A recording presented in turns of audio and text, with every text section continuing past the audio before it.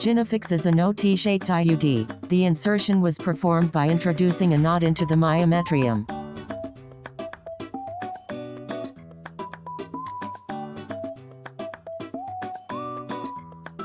In this case we can see the device inside the uterine cavity. By the state of corrosion of the copper we understand that the device has been in the cavity for many years.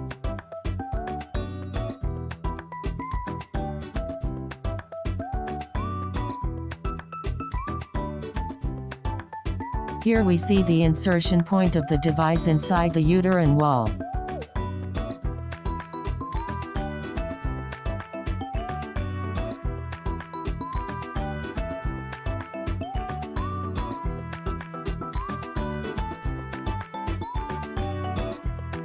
In this images, calcium deposits on threads are also visible.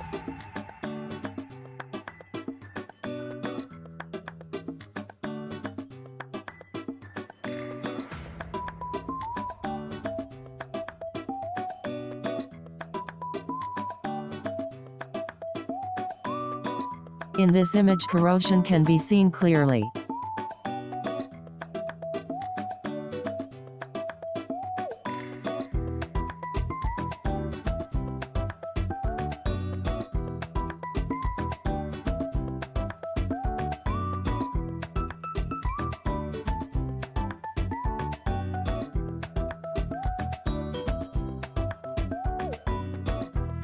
The knot is extracted with the help of the grasper.